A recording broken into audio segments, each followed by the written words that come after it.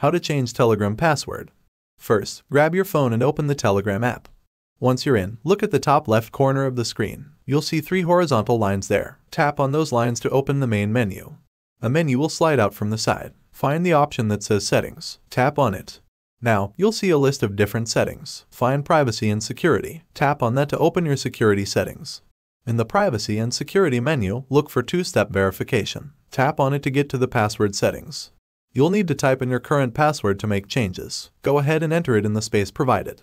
Once you've entered your current password, you'll see an option that says Change Password. Tap on that to start the process of setting a new password.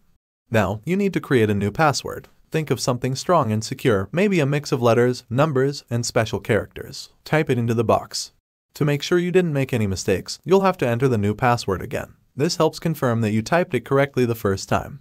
Telegram gives you the option to add a hint that can help you remember your password. This is optional, so if you don't need it, you can just skip this step by tapping Skip.